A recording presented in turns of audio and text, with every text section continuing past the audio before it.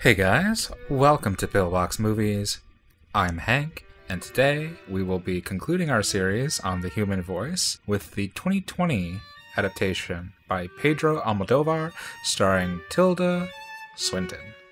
What a long journey this has been through 4 decades. It's not 4 decades, it's 3 decades.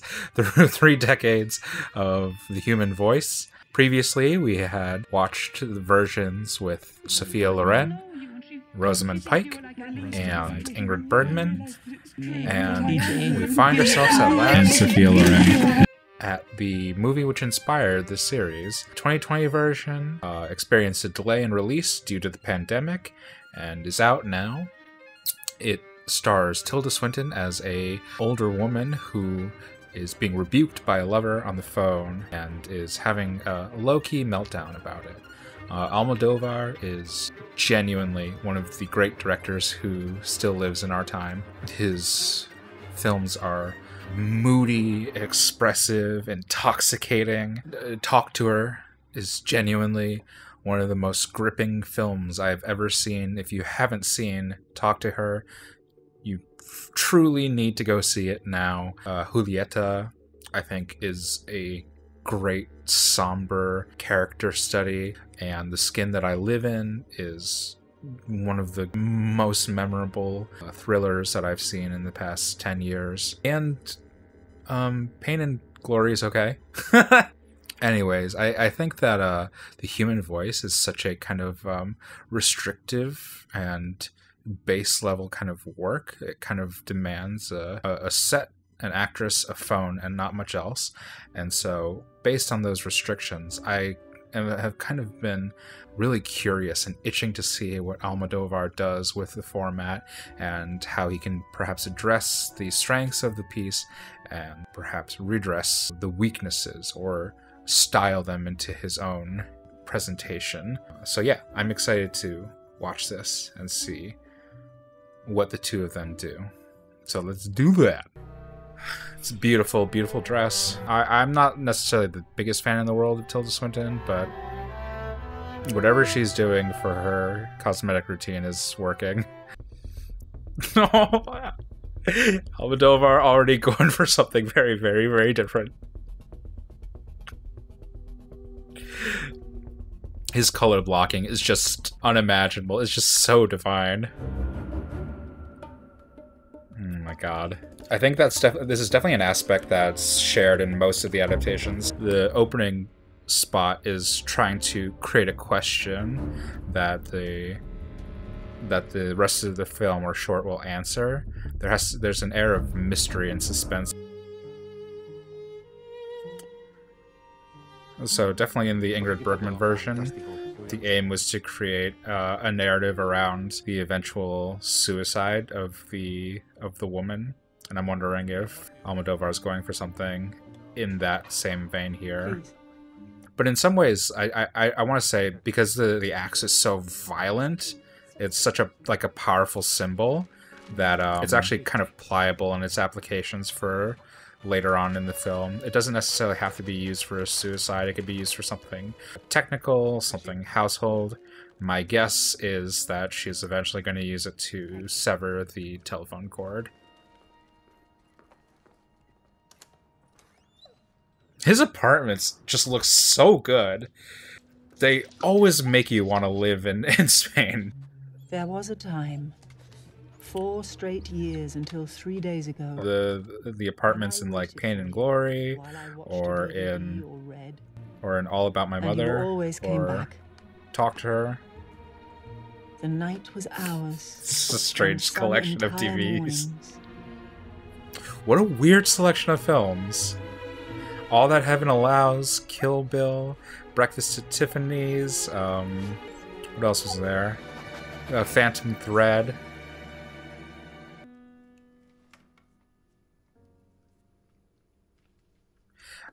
I'll say with Almodovar, some of the qualities that he indulges in. Some directors I seek out because they are so much like me, and some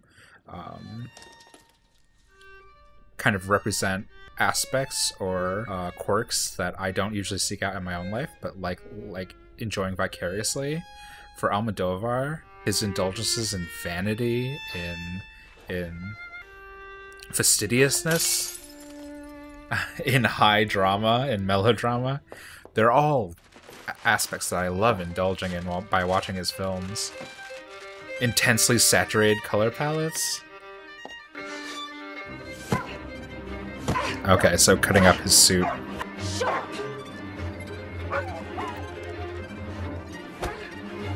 In some ways, I also really like watching how I don't know how to describe it, how programmatical Almodovar is. A lot of people like to compare like David Fincher or Jonathan Glazer to Hitchcock. I actually think that Almodovar is really, really Hitchcockian in the way that he programs his sequences and his shots in such a progression and escalation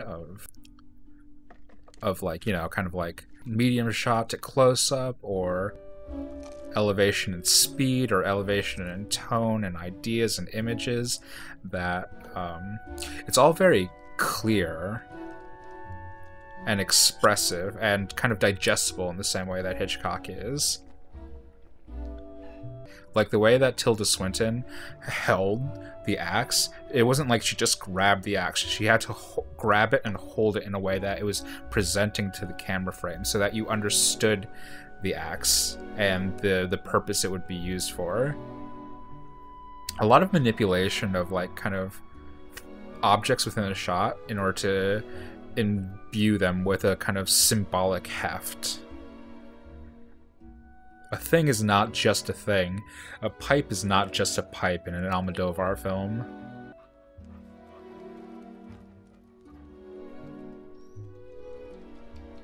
God, I love this. I love her walking from the set onto the set of her apartment. This is so refined in a way I just haven't really expected from these adaptations. These adaptations, they've been, you know, good or bad, they've been focusing on the actors themselves, and the director usually isn't the focal point. And so a lot of the direction in these other adaptations have taken a very, very, very deliberate backseat. Seeing such strong intentionality in the direction of this is just... it's such a fun offset to just watching the performances. I hate we're using earbuds for this. That like takes me out of it. Hello? That's just too much of a time. I was in the street. I can't hear the phone in the street. This is battling too much with verisimilitude for me. Somehow, the movie set is more believable than the earbuds for me. Oh, also I saw Fabian, my agent. Okay, so she's going to be... she is an actress in this version. In the future, I'm going to be a practical woman for a change. And I have to keep occupied. I do like how loose they are with the script. It's making it kind of feel a little bit more lived in. To save you and to save me. I've loved you. A little life. Oh my gosh. Now I can tie this in with Paperback Dreams. You realize it scared me to imagine I might be sticking the knife in your chest. That's fun. This is... kill you? No. I don't want to kill you. This is interesting. I'm like... it's like... I'm like battling Moreso right now. vertigo. I don't know if I can. and the- So this is very much an Almodovar archetype, like the hysterical woman who, in one breath might like kill her lover, and the next might, you know, stab herself. It's interesting to take that kind of like fiery type that Almodovar portrays in his films and see how Tilda Swinton stacks up to it. This might also just be because I just saw the Ingrid Bergman version, and comparing the two, like Ingrid Bergman kind of makes you believe that her character is on the verge of suicide, and I just don't know if I can assign the same kind of feeling from me personally that I get from Tilda Swinton. The void attracts her like a magnet. It's like her fear of falling pushes her to jump. Like, I think she has the verbal parts in a lot of her roles down. She's like very, very intelligent actress. But I get the sense from Swinton, just personally, that she can create the outline of myself. I don't know. We need to talk about Kevin. Michael Clayton. But her performances are very ironic. My age are fashionable again. Part of the charm and also the frustration of Cocteau's script is like you're trapped in this woman's dialogue as her every thought revolves around a man, and it's almost like a black hole. There's like no light reflecting out of it. There's no like it's just like so hard to get tangents out of it, and so anything you glean about the woman's personality, her behaviors, her mannerisms, in some way has to be based off of the way she talks to the man on the phone and the way she kind of manifests her own fears in describing what she thinks the man doesn't see in her, what she thinks like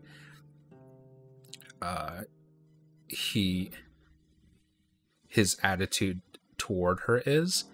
And so kind of breaking it open and having her be like kind of self-reflective, sufficiently self-reflective and kind of like actualized outside of him in this kind of like role as like the film actress or the star.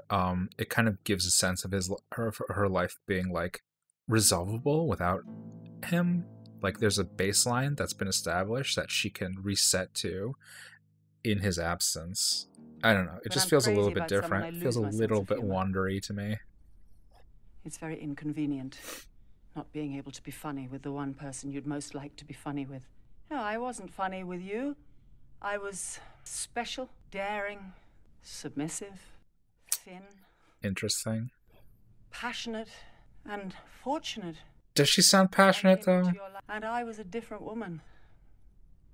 So different that at times I think you forgot that I was also a woman. It doesn't sound like she's too into him in this version. I accepted the situation. It's a very different dynamic they seem to have. I enjoyed sharing you, but given the circumstances, I accepted the humiliation. This is an interesting that aspect of it is different. It like okay, because this is really different because the other this is like kind of like post lapsarian. This is so different. This is so different. So drunk, so intoxicated. Okay. I forgot about reality. No, this is good. In the other relationships, it seems like the woman was like reinvigorated by her relationship with the man, and it was all like fruitful and generative, and that it terminated was like the breaking point for her. For this woman, it's like the seeds of that badness were already in that relationship. Their dynamic was already one that was punitive and ridiculous, and these are the rules of the game, the law of desire, and negotiating control. With you, it's priceless. And so it's an interesting different dynamic. There's a degree of submissiveness that she enjoys in it, that she was wresting control within that relationship, and now that the relationship is terminated, she's like feeling that helplessness of that control being gone, and also trying to reestablish that control. Your letters, how could I burn them? I'm sending you everything.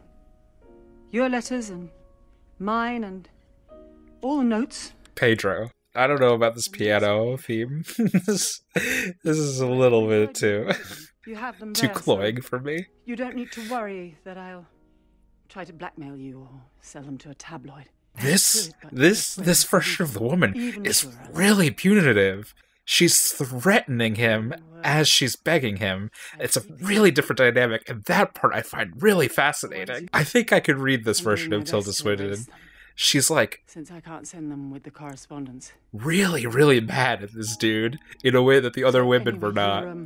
It really, it evokes the axe. You don't say goodbye to a woman you've loved. They do it worse these days. They do much worse. Call. How could I go to the theater in this state? I haven't left the house. You said you would come. It is true. I'm actually really happy. And don't complain. This is a fucking angry version of the woman. It's so fucking different from the other versions.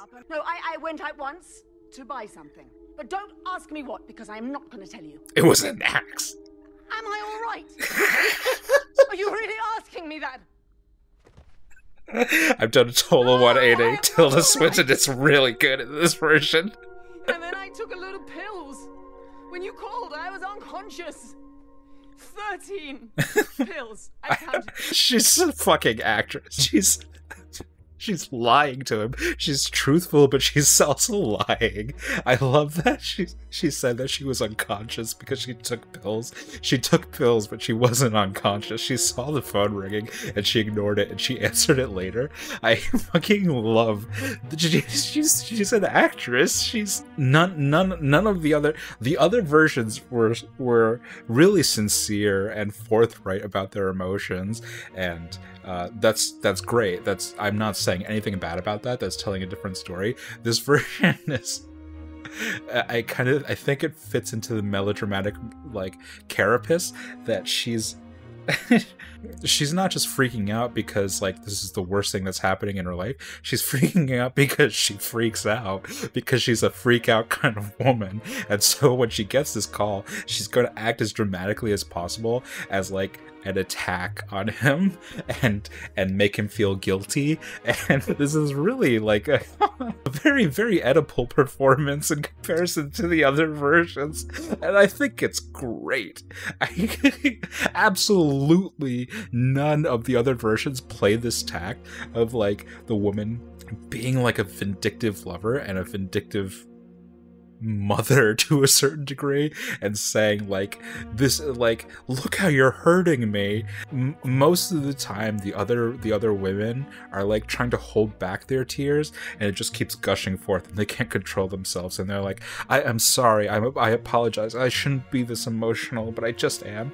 And in this version it's like, you did this to me and I'm gonna fucking show it to you. And I think it's I'm thrilled. I am thrilled. I knew that the combination wasn't lethal. Yeah, there you go. She's histrionic. I'm not trying to blackmail you. I just want to finish what I was telling you. Yeah, okay. Today I got dressed for the first time. I had to put on a lot of makeup. I looked so terrible. And I wanted you to find me looking pretty. Oh, I get that. Pretty. I get that feeling. Darling, did you hang up? Coward!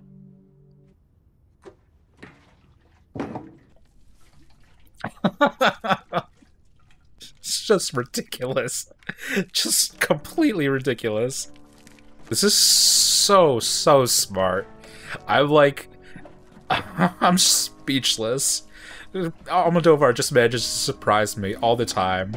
I was just thinking like how, like, you know, Almodovar made his career starting by interpreting melodrama. Yes, we got cut off. It and like thank you for calling back. And like soap opera format. To say goodbye, yes. And I really wanted him to like re-engage in that kind of feeling with this adaptation. But if he did it directly, it would seem like too sincere, and it would seem like him bending to the requirements of the play, perhaps too much, and you'd wonder if he'd be able to like put his own perspective in it. Just want to ask you one but in this interpretation, he's playing around with the soap opera-ishness. Go out onto the terrace where you are. Oh, you're not at home? Well, wherever you are. But it inserts like a kind of his kind of like cynicism and intelligence and like sense of humor into it, and it's really effective. To go to the window and turn to where we lived together. I think it's great. This is such a vindictive version of the woman. This is the Joker version of the woman. It really is a like incredibly refreshingly different take. You don't see me. I'm on the terrace too, saying and it's like it doesn't matter that you don't see me. It's like taking the form of the character of the woman and like kind of like setting it free, like giving it a version of a victory, burning, my love. and I'm gonna hang up now. Simultaneously, like Almodovar saying like he loves his character and appreciates it, but also saying like he won't settle for the character being tragic at the end and defeated. It should be a victory for this character. Dash, I want to talk to you. So I'm your master now, all right? Oh my god. This was brilliant. I'm just like, because I had no interest, really, I had no interest in seeing like a 2020 Almodovar character study with Tilda Swinton, and I don't think he was aiming for a character study in this at all whatsoever. This is like a metatextual commentary on the woman in the human voice itself, and like this was like really celebratory and beautiful, and like at the end of All About My Mother, Almodovar has this kind of like special thanks or like tribute where he says like something to the effect of like, this is for all of the beautiful melodramatic women, or the beautiful mothers in film. And it's like Romy Schneider and like Jenna Rollins and stuff, and it's just this kind of tribute to these women who managed to plumb and show off huge emotions in their performances and are inspirations to people and to women and to men and to gay men and directors like himself. And I think that's what this is. I think this is like a celebration of the character of the woman and setting her free of the shackles of maudlin tragedy. And I don't think it's like saying like, oh, Cocteau's version is like a sap or sexist or demeaning or base. I think it's a celebration of it and saying like, this character is beautiful, but we're not going to appreciate her beauty in her defeat anymore. This was raising up that character by purging it with fire. And in that sense, I think that Tilda Swinton was a really, really great choice for this. I think this kind of like settled a debate for me, because I don't know if I was ready or if I was going to be able to see Tilda Swinton pull off like a focused, emotional, real, and kind of cathartic performance in this. And because, like I said, I think she's a very ironic actress, and so I don't think this movie was playing to her creating that kind of, at least from the human voice framework, that kind of introspective, self-immolating, like me punishing myself on stage for the audience's enjoyment or cathartic release. I don't think she's built for that kind of performance, and I think Pedro Almodovar kind of utilized her in a performance that wasn't that. This was a great collaboration, and I think Swinton's particular attributes complemented Almodovar's aims really, really nicely. This was just all around good. I think you'd get the general meaning of this adaptation if you were to watch it, but to be clear, this is not an adaptation of the human voice. This is not a faithful adaptation of the human voice. This is an adaptation that is like metatextually interpreting the meaning of the human voice. You can enjoy this on your own. If you enjoy this and you watch it and you haven't ever seen the human voice, you're not gonna. I'm saying to you that it's not the human voice. It's a response to the human voice, and it's fucking good. She didn't use the axe in the end. I'm sad about that, but in true Almodovar fashion, it ends with fire. It's just really good. For now, this was really good. Yeah, that was The Human Voice 2020. I don't know, find it, give it a watch. Watch the other versions first, though. I really, really personally must insist that if you want to get the most out of this version, you should watch a more straightforward or sincere adaptation of The Human Voice first. Give it a watch. And until next time, keep watching good movies. Almodovar, you've done it again. He's too good. I'm just shocked.